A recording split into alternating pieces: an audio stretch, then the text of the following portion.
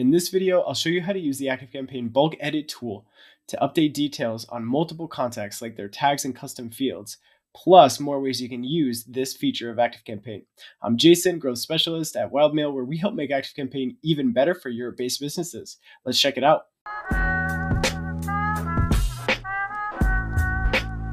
So as I mentioned, the bulk edit tool allows you to edit multiple contacts at once, update details like their tags, custom fields, subscribe or unsubscribe them from lists, and it also allows you to enter multiple contacts at once into automations. So I'm sure you're already thinking of different ways you can make use of this. Yes, you can use this to send campaigns to multiple contacts instead of the campaign feature. We'll go over that in just a second. So let's dive right into how to use the bulk editor and advanced search as well. These are two features you'll be using closely with one another. So going into ActiveCampaign, and I'll go right into our contacts at the top.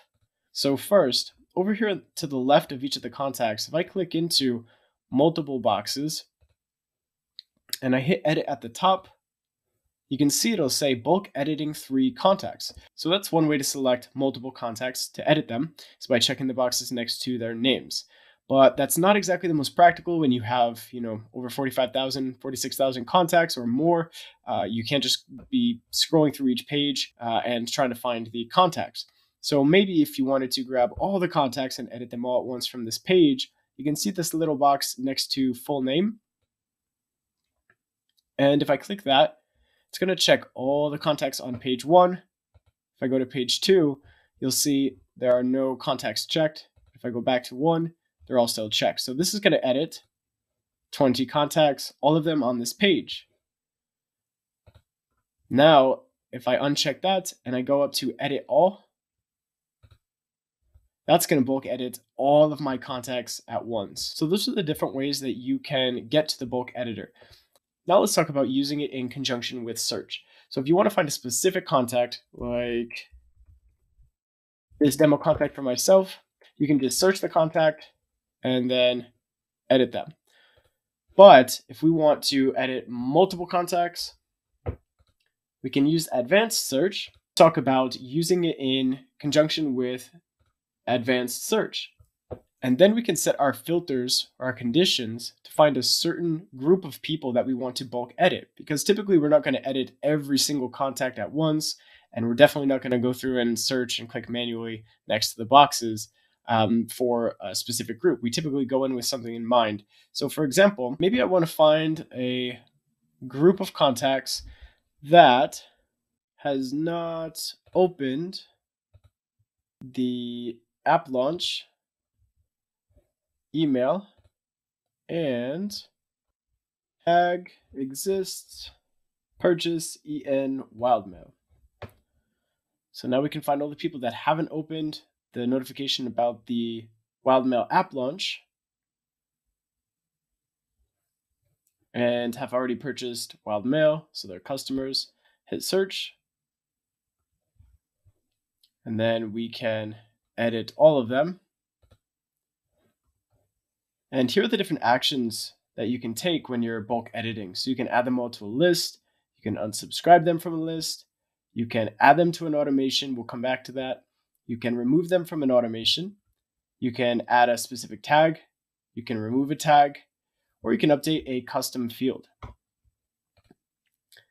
When you click into these, you'll be given the option that coincides with the action. So which list do you want to add them to, which tag do you want to add, which field do you want to update, which automation do you want to send them into. So for example, I can say update a field, webinar date, and choose a random date. And then click update, hit apply. It'll ask you to confirm you're bulk editing 546 contacts. They can't be canceled or undone. And then you'll click this here. I'm not going to do it in this example, but you would just click apply changes to 546 contacts. Now, one way that we use this is to send campaigns to multiple contacts in an automation when it's not a straightforward one-off blast email campaign like a newsletter or product update. You can definitely segment and use the campaign feature. You can use campaigns and then segment if it's pretty straightforward who you're trying to reach and it's like a one-off email or one-off email that's going to be scheduled. But here's a case where we had the app launch, like I just referred to, and we first wanted to check for specific tags. So we're checking to see that they have a trial account or they have purchase EN wildmail because we're serving two different languages, two different audiences.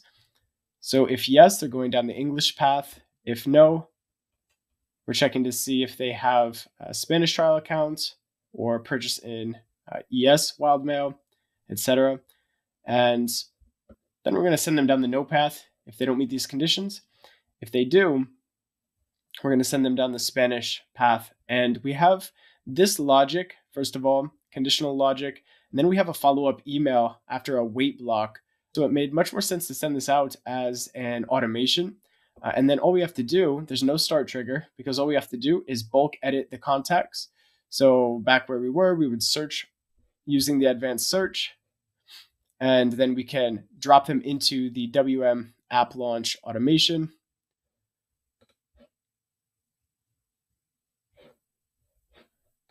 So if I go back to our contacts, edit all, add to an automation, WM app launch, I can select that, add all of these 546 contacts that haven't opened their email about the app launch yet and send them back, hit apply and send them through so that they'll receive these emails. So that's one use case where you can use the bulk editor to actually send campaigns via the automation feature. So that's one use case where you can actually use the bulk editor to send out campaigns to a specific group of your contacts.